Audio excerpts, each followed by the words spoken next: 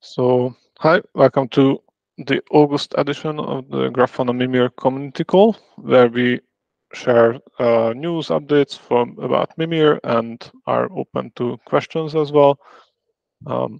We are just a few right now, but usually people join a bit later. So I guess let's get started. We have a pretty short agenda for this time, because last time we went through a lot of the features upcoming in 2.10 release.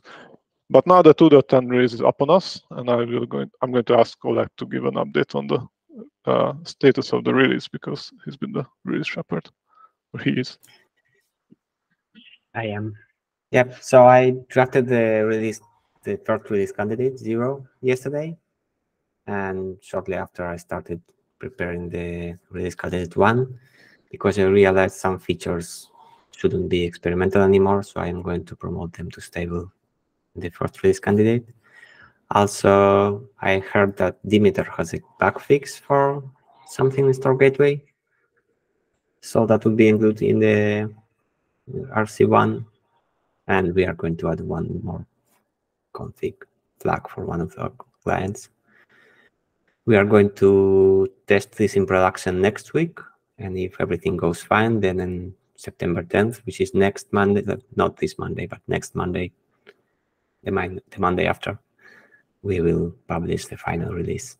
You have the draft release notes, which were approved by someone, but I'm waiting for our product manager to review them before I merge them. Everything's going fine so far. And also, quick reminder that we have switched to quarterly release cycle, because we are now, we've seen recently that we are shipping bigger features and mostly bug fixes. So it didn't make sense to do one release every, 6 weeks just for one feature.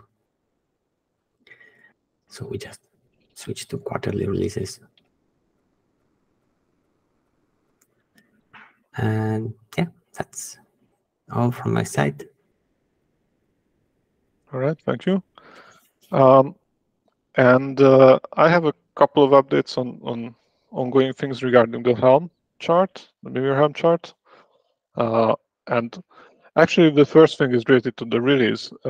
We will create a release candidate from the Helm chart once we have a release candidate from the enterprise version of the product as well, because we keep those in sync. So that will come a bit later, I guess next week. Yeah, that would be my guess, because we had some issues with AWS and multi architecture images, Docker images. There was some incompatibility that we had to solve in CI so that we can actually push those images. So anyway, so about ongoing work in the Helm chart and in Mimir as well. Last time I talked about the out of order support for native histograms that we started to work on, and that has gone through a couple of iterations regarding people who work on it already, but we have now a team working on it, and the status is that the basic functionality already is there in Prometheus. There's a pull request in Prometheus that has this, but the histograms, native histograms, have this feature called automated counter reset handling, which is a way to optimize the detection of counter resets in histograms. Because it is costly to do the counter reset detection in histograms, and also very non-trivial, like how you handle this information. So anyway, the out of order stuff is going on. The other thing we talked about was the auto scaling, to introduce some experimental auto scaling into the Helm chart, and that didn't progress too much because of vacations. Like either the contributor was on vacation or we were on vacation to review, so it really slowed down. The last information is that the contributor is going to take a look at a bunch of comments that we added to the PR. So hopefully we will progress with that. And the last one, which I put in the middle, sorry. So the last one regarding the Helm chart is that currently the Mimir distributed Helm chart is including the Grafana Agent operator Helm chart. And that operator Helm chart isn't going to be supported. It's getting deprecated. And also, we're not huge fans of operators, even though we do have our own operator. Also, because the operator used custom resource definitions, CRDs, and we always got questions and problems out of it in the community Slack and elsewhere, because Helm is really bad at handling custom resource definitions, so you have to do some manual tasks to get this to work. Even in the getting started guide that we have, you have to do a manual step to load them, which is really well, not very nice. So now the new direction will be that we are going to switch from the Grafana Agent operator to the Grafana Agent Helm chart proper, which is going to be the supported Helm chart for Grafana Agent going forward. And this also includes something called the agent flow, which is a different way of configuring the Grafana Agent. So we are going to use this better supported chart internal as a subchart. And also a very nice feature of the new flow setup is that it doesn't need CRDs. You can just annotate your services or pods in Kubernetes to get them discovered by the Grafana Agent and get scraped for metrics and logs. So hopefully we can, in about a quarter's time, I would estimate, do away with this manual thing and just make it much simpler to use this. All right. Any questions or comments? Any?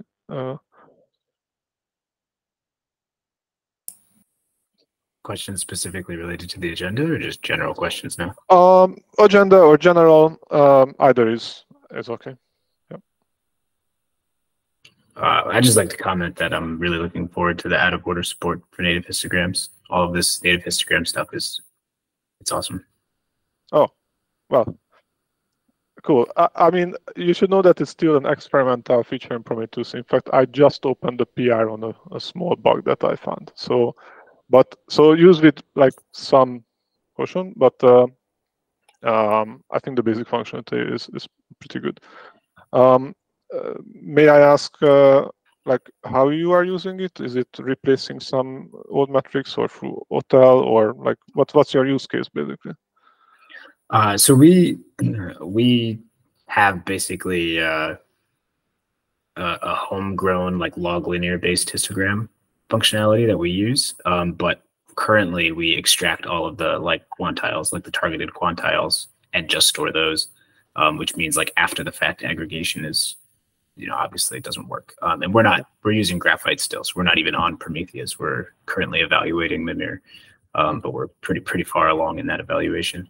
But the idea of storing the histograms that we've been generating for years has like always been there, and like people, wanting to sum across multiple hosts or like whatever, and then get the targeted quantiles. It's just like, the underlying histogram implementation always supported that, but we had to like require them to do this aggregation before we extract the quantiles, just because Graphite, obviously didn't support storing the histograms. So we're really looking forward to, as we move to Mimir, being able to, sort of make our histograms work with the native histograms.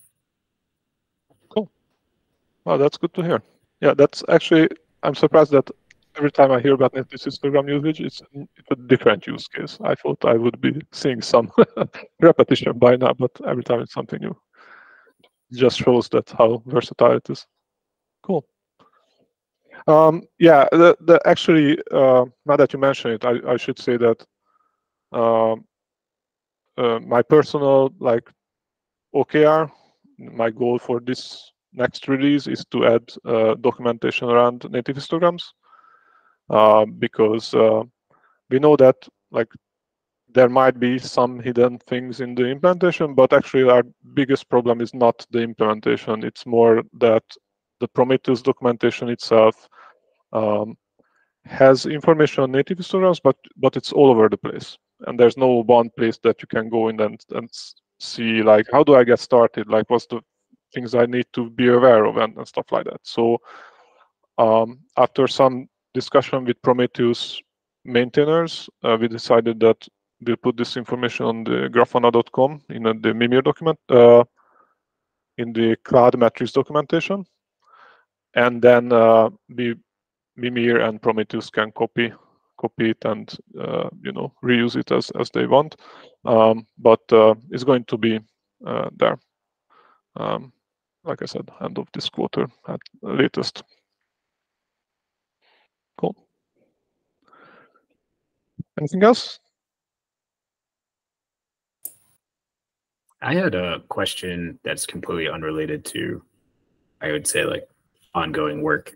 It's just a generic question that I threw into the Slack chat, but I never got a response. I think it's a quick one. I just noticed that the compactor ranges are 2 hours, 12 hours, 24 hours. What would the downsides be of trying to skip, say, the middle compaction and doing a 4-hour, 24-hour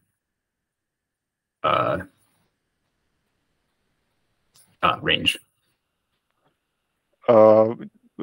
Which would you skip? Because the 2 hours is coming from ingesters, if I understand. Yeah, and that was the follow-up question. Does the base compaction time range need to match the ingester range? Right. Or would it take, if I said 4 hours was the base, would it take 2 2-hour blocks and make the 4-hour in one go?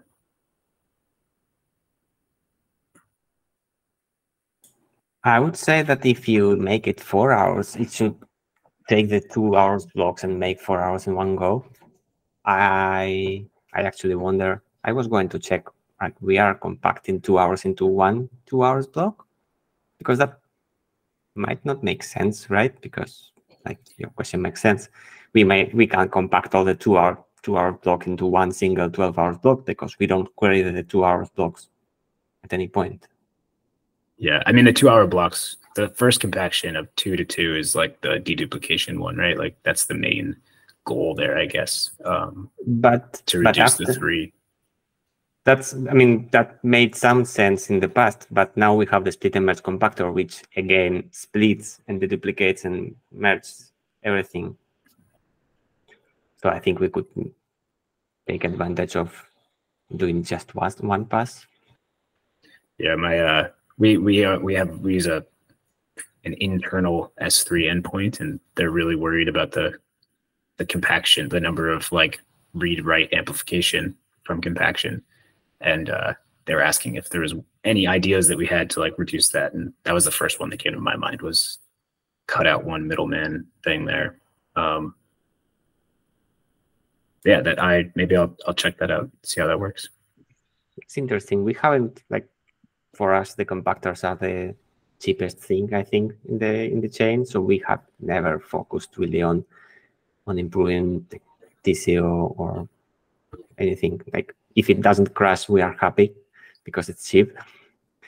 That's interesting, because we have fairly strict bandwidth limits from our S3 provider, internal S3 provider, and we see a lot of the bandwidth comes from the compaction, because while we're writing a ton of data, a lot of it's not really queried very often, or I would say some tenants are pretty high queryers, and but most of the data is written and then never read again. So it was and a lot of it comes from just that initial 12 hours, right? So that helps a lot as well. But yeah, maybe that's something that we should try to get down to more of a science rather than a guess, and try to see if we can reduce the I would think that as a feature that we could make compactors download the blocks from the ingesters instead of going to the object storage. But it's not our goal really, because what we want to do is to get rid of the blocks that are in the ingesters and make that short and smaller. So that's going opposite direction. For us, we usually see the object storage like it does a fast something somewhere. Yeah. It's fast and cheap and interesting, highly available, right? Yeah, like I think we've seen better performance in object storage calls than in local disks attached to the store gateways, etc. Sometimes we just go to the object storage instead of caching on the local disk. Interesting.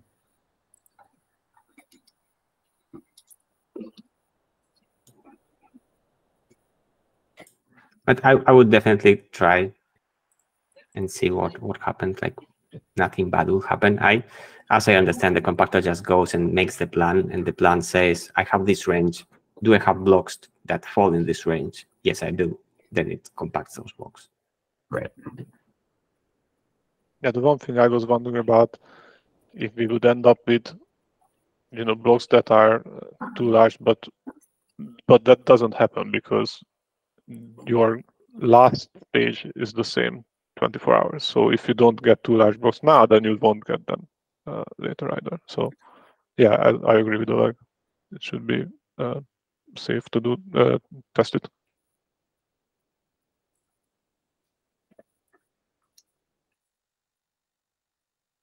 Awesome, thank you. And then come and tell us your experience. Yes, please. All right. Another question or something we can help with? If not, then let's close the meeting and we'll work on a longer agenda next time. All right. Thank you. Bye-bye.